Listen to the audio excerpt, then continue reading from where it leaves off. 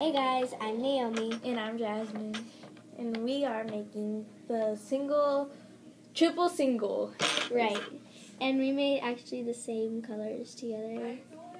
Mine does not look like hers, but they're actually triple single. So we're going to make two different triple singles. I have my Loom. I have mine. Which actually, mine comes from a twist and loop thing. And mine comes from a Wonder Loom, but because it doesn't break apart. Yeah, but you can still use it.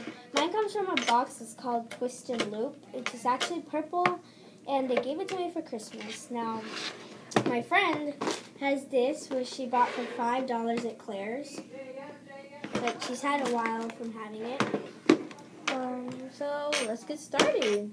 Yeah, so the first step is you're going to take...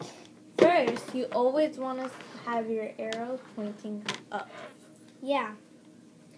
Which means if you don't have arrows, it's going to be like a U, like that. So And easy to know, it has to have a V at the bottom. Easy, yeah.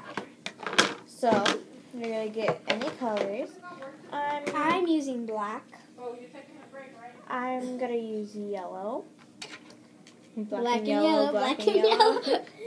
So, and what you're going to do with the black is you're going to make sure the arrows are facing away from you, which means the V is facing you. Yeah. Okay, so here. So, I'm doing yellow and orange. You could do as many colors as you want, or whichever different colors that you want. So, okay. Here, the first thing you're going to do like this. And then you're just going to go all the way up. So, basically, you're just going to take your color, start at any side, and go up all the way, just like that. So you want to keep doing that all the way till you get to the top. Now, one more thing, when you get to the top, you're not going to go all the way up. Because,